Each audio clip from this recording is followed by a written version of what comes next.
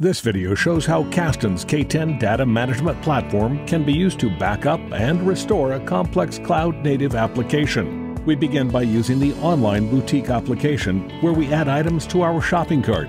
As we select more items for purchase, this microservice-based application will store the contents of our cart in a database that, in turn, is backed by a persistent volume being managed by Kubernetes. Notice that, at this point, we have added items worth slightly less than $200 to our cart. Let's now go over to the K10 dashboard that shows all the applications we have automatically and transparently discovered in the Kubernetes cluster. When we examine the online store application, we can see the data volumes in use, its container workloads, and all other Kubernetes resources and configuration, such as services. We will now create a policy to protect the state of this application and our in-progress shopping cart. The policy has an auto-populated name. We select our desired capture action, how often we want to perform the application snapshot, in this case twice an hour, and how many application snapshots we want to retain.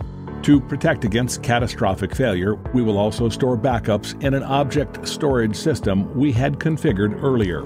We will retain each snapshot in the object store with the same retention scheme as snapshots.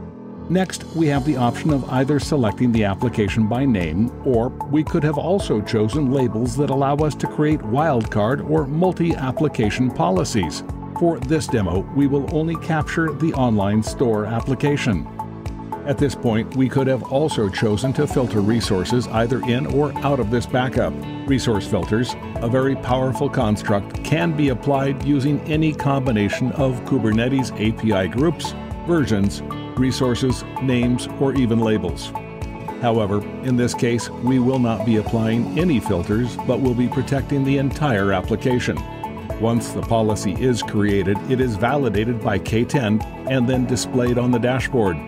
All of these actions are API-driven under the hood, and as you will notice, there are breadcrumbs throughout the dashboard that demonstrate how to perform the same actions from the command line.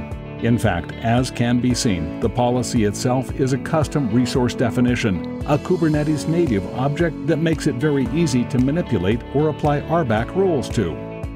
We will now invoke the policy to run once before its scheduled time. Once the policy run is started, we will go back to the main dashboard to view the resulting activity. On the dashboard, we see the first job completing that, in a few seconds, captures all Kubernetes resources linked to the application and stores it in the K10 catalog, and also snapshots the underlying disk volumes. These snapshots and spec artifacts are visible in a side panel on the dashboard. As soon as the first job completes, we also see an export job that transfers the application state and volume contents to object storage.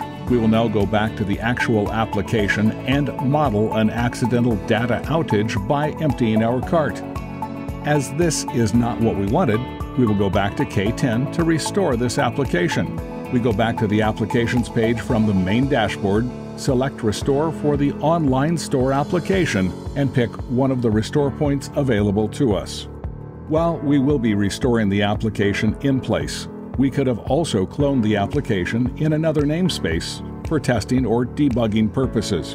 There are a number of optional restore settings to support any complex workflows you might have, but we won't be using them today. We could have also excluded backup artifacts, either complete volumes or Kubernetes resources, on restore, but for this demo, we will simply bring back the entire application. Let's now return to the main K10 dashboard, where we will shortly see a restore job that, in a couple of minutes, repaves all storage and application infrastructure to bring back our lost data. Once the restore completes successfully, we can go back to the online store application, refresh our browser window, and discover that the shopping cart we had lost is now back where it belongs. We hope you enjoyed this demo of our Kubernetes-Native data management platform. We encourage you to go download it and see how it can help with all your backup and disaster recovery requirements. Please do not hesitate to reach out if you have any questions.